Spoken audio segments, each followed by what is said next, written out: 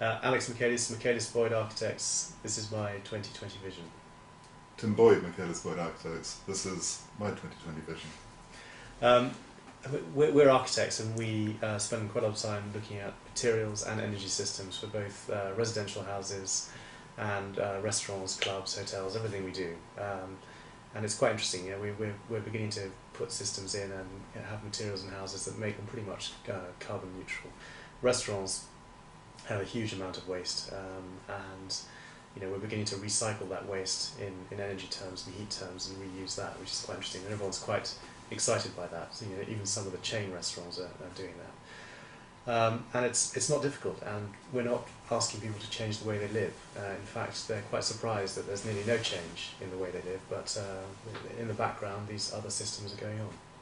Well, the other thing that we're very keen on doing is actually making sure that we're still creating aesthetically beautiful spaces, so both in housing and in public spaces. The interesting thing in any sort of architectural movement is that you know, along with new technology and new materials, a new style and a new language of architecture appears. And we believe that we're at this sort of very exciting moment in architecture where, along with the technology, we're actually going to be able to create extremely interesting, extremely beautiful buildings. Well, apart from architecture, we're also working on energy systems, and this is Energy Island, which is a system to make energy and desalinated water, and a lot of desalinated water. Basically uses the world's biggest solar collector, the sea, in the central areas to do this, which recharges every day. It's beginning to get some momentum, and water is going to be the biggest problem there is in the world.